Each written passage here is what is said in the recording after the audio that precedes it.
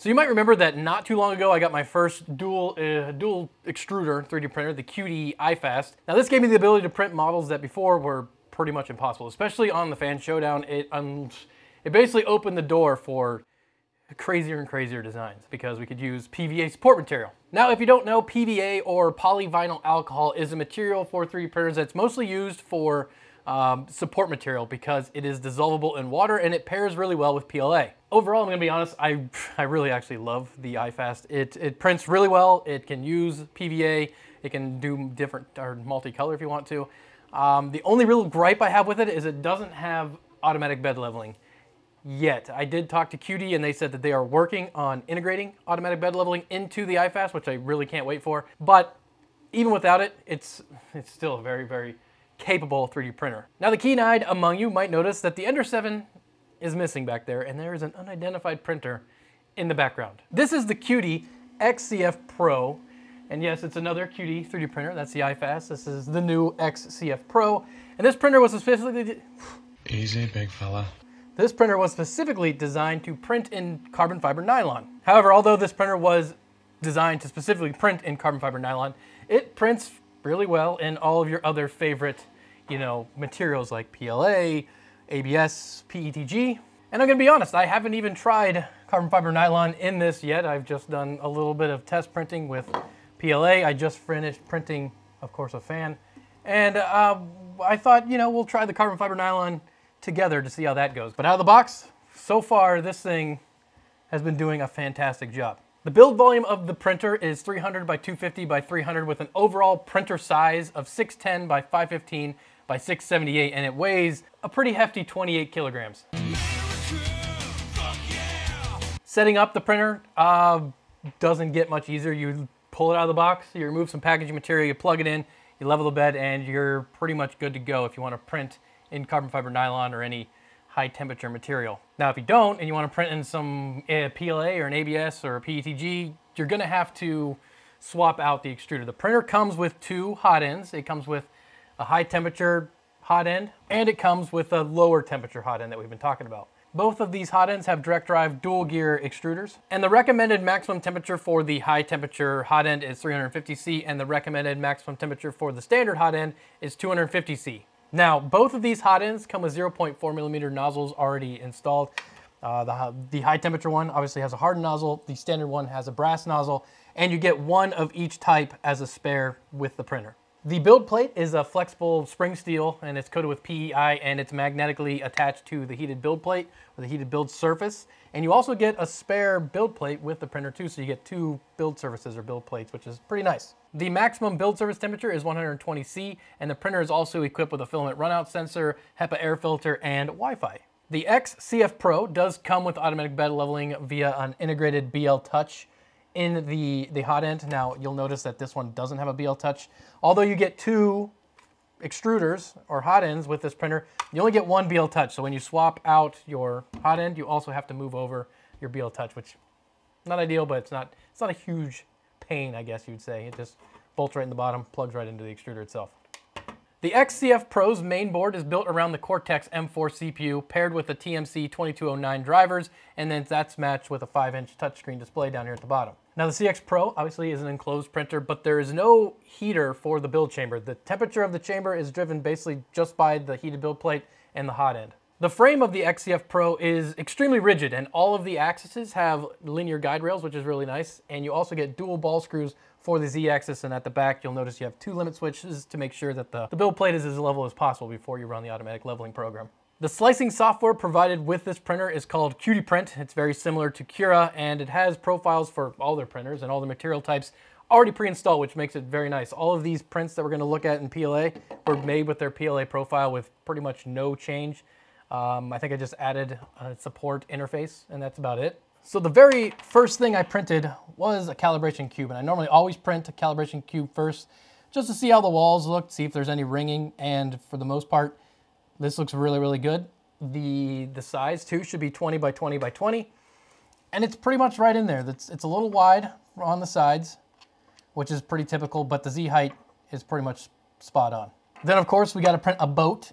And this benchy came out very good. Maybe a little bit of a cooling issue on the front bow there. The cooling fan Doesn't look to be the best, but, you know, really not too bad. There's no stringing. All the layers look pretty nice, so pretty decent benchy. And then I always like to print some of these print in place objects, the little octopus, the shark, and the slug. The slug can be pretty difficult, but everything came out good. All the joints work, nothing's stuck. Even the shark's little mouth opens up, which sometimes can be a problem as well. And honestly, I'm very impressed with how well all of these prints came off the printer right out of the box with the PLA profile that QIDI provides on their slicing software. After the print in place joints and stuff, I wanted to see a vase mode. So this is the Dragon capsule with the trunk, and it's printed in vase mode. You can see at the top, it got a little hairy, where the overhang was a little too much for it. But again, very clean. Very good adhesion between the layers. There's nothing that's really splitting. I'm gonna say, very impressed. And then I printed the same model with a more standard profile. So this is just a 20% or 15% infill. Same issue on the top. It's a little, could have probably used a higher infill density to make sure that didn't happen. But I mean, I was pretty impressed with it. And then the last thing, one of the last things I printed was the Millennium Falcon. And this is basically a no support model. So it prints standing up like this. And the detail on the cockpit came out really well. You can see all the guns. You can see right through the ship, and it didn't fall off the build plate. It stayed attached just like that and printed very, very cleanly. And of course, it couldn't be major hardware without printing a fan. This actually just finished, and it came out really clean. Now, it's a pretty basic and simple fan. I just want to see how it would do with no support material, how the layers would all line up, and pretty impressed. Also, I figured we could print the same fan in nylon and maybe even some TPU and see exactly, you know, could there be a difference between all these different material types and performance? So it's going to be obviously the same exact fan as we just printed in PLA, obviously TPU this time around. I'll make sure to orient it the same exact way, and hopefully it'll come out nice and squishy. 0.2 millimeter layer height, same as before. And I will say, I took the time to set up the Wi-Fi, and I do actually like it. It looks pretty good. Well, it looks like it came out pretty good. I'm not gonna lie, this is the first thing I've ever printed in flexible, so I wasn't really sure what to expect, but seemed to print just the same as anything else. Took a little bit longer. Obviously, it was slowed down to make sure it printed well, but so that's pretty cool. So now we got PLA, TPU, and now we're also gonna make one in carbon fiber nylon. And to do that, we got to replace the hot end. So I'll kind of show you how that process works. It's pretty straightforward, not that tough. And then hopefully it'll print just as good as it did the TPU. That actually came out really well. First thing we're going to do is remove these 4 thumb screws. After that, this cover can come off. Now we're going to take off this little ribbon cable here. Then there's 5 screws that hold this hot end onto the carriage. So we'll just loosen those up. The hot end will come off, and we pretty much do the complete opposite to put the new one on. Other than we're gonna have to take the BL Touch off, put it on the new hot end.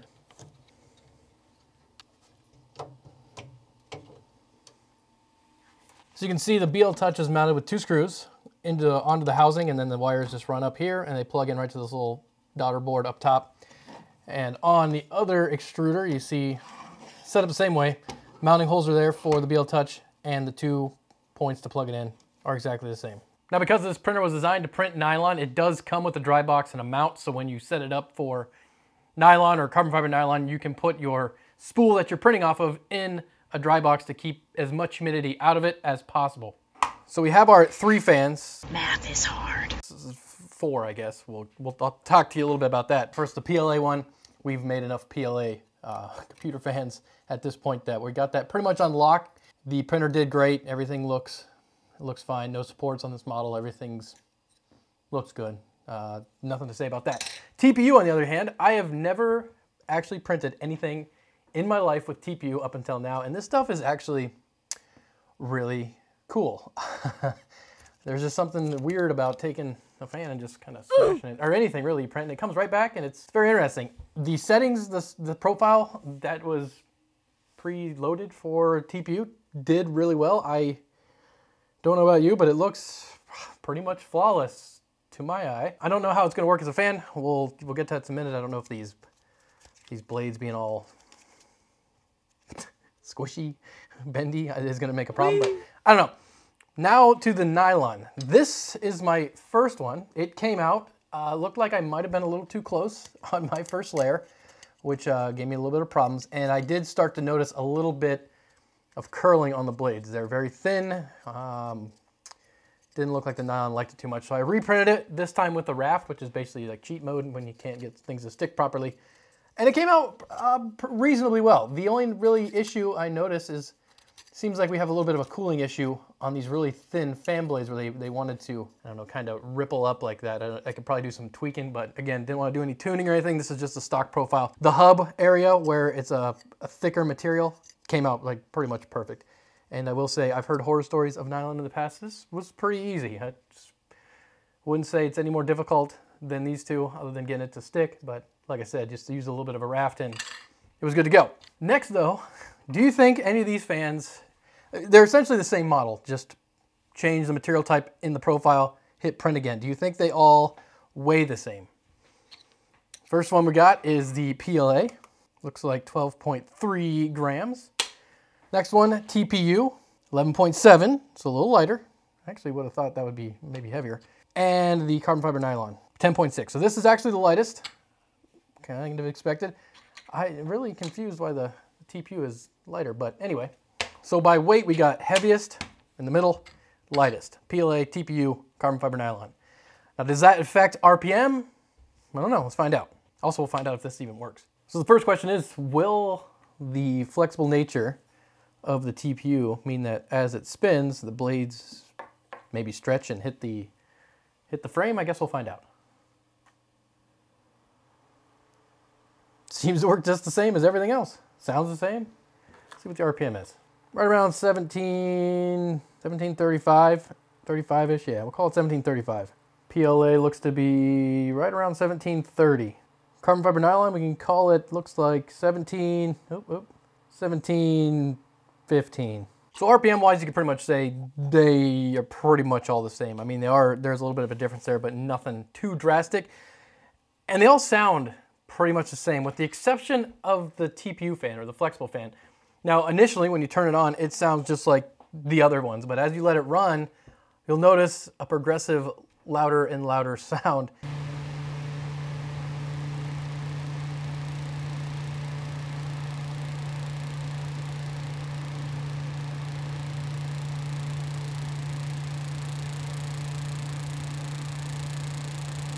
Now, I don't have a good enough high-speed camera to kind of see what's going on. If I was to guess, though, I would say that these little tiny wing tips, or these winglets on the end of these fan blades, as the fan spins around and around and around, they slowly succumb to centrifugal force and slowly start touching the fan frame. As you can hear, it kind of gets louder and louder and louder. So that's the only difference between all the fans sound-wise. Let's see if they all perform reasonably the same in the wind tunnel test. The only one probably being different would be the flexible fan, as it slows down as it starts to hit the frame. First one up's the PLA one. Gonna be like our baseline, so we'll see what it levels off at. Let's call it 650. Okay, now for our flexible fan. Is that still on? Yes, sir. Interesting. So you can definitely hear that it's rubbing pretty good now, but it is doing better. It's 660. Interesting. I also love this one too because it's so much easier to take off. Now for our carbon fiber boy. Yeah, it looks like we can call that probably 650, 650, 652, 655. We'll stick with 655. So that's interesting. I mean, the differences between the two are negligible at best. I mean, there's really no difference, but the TPU fan did do the best, and that's weird to me because I thought this would be the heaviest just by feeling it, which it's not. I also thought it would be the worst because you can definitely hear that it's touching the fan shroud. Maybe that's making it more efficient, I don't know, but it definitely, the TPU fan surprised me, and I still love the fact that I can just crush it. TPU is pretty cool. I might have to print that more often. Going back to the X-CF Pro from QIDI, is it a good printer? Yeah, I mean, I liked the iFast. I still love the iFast. I knew that the X-CF Pro was going to be just as good because it has basically everything the iFast does, minus, it only has one head, but it does have automatic bed leveling, which is the only thing I really didn't like about the iFast, and hopefully that's fixed soon. Now, the big claim to fame with the X-CF Pro is nylon, the carbon fiber nylon specifically, and does it print it well? I'd say yes. I mean, I have never printed nylon before, and I didn't find it difficult at all. Now, obviously, nylon's not the hardest filament out there to print, but as somebody that's never done it before and you hear all the horror stories about it doesn't stick, it likes to fold or flop or peel or any other weird words I can think of, I didn't have that bad of an experience, especially when I used a raft to cheat my way through it, and it did a reasonably decent job given how thin it was. PLA with the other head did just fine, and TPU, I still can't find any fault with it, and I'm sure all the other profiles they have preloaded on their slicing software work just as good. Now, is it a printer you should buy? That's where it gets a little tricky. The X-CF Pro is $2,000, which is it's a lot of money, let's be honest. If you're gonna buy a printer, you can get a Mark III's a lot cheaper that could arguably do the same stuff as long as you configure the hot end correctly. But you also get 2 printing heads. You get a whole setup that's ready to go for printing nylon. You get all the profiles loaded with their slicing software. So as an out-of-the-box, easy industrial printer, I think the X-CF Pro is great, and anybody that's running like a small business, or maybe you maybe want to do a little bit of prototyping work at work, that would be a great printer for it. Is it a printer you should get if it's your first printer?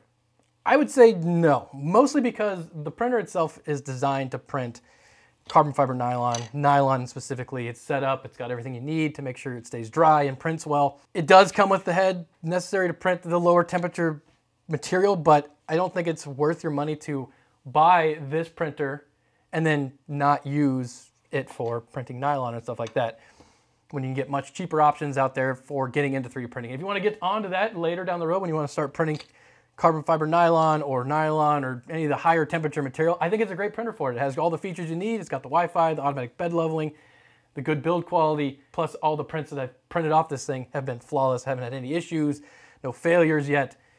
It's a good printer in my eyes. A little expensive is the only downside, I'd say. So thank you all for watching. If you want to see me print some more TPU stuff, I don't know, give me some ideas in the comments down below. Carbon fiber, I got a little bit left of this nylon stuff. If you want me to do some of that, maybe we can test how strong it is by just creating something to spin it as fast as possible. We've done that in the past. We've spun fans with quad motors at max speeds. I wonder if nylon could stick up. You would think. I don't know, let me know in the comment section below. Thank you guys for watching. Make sure to subscribe. We'll see you in the next video.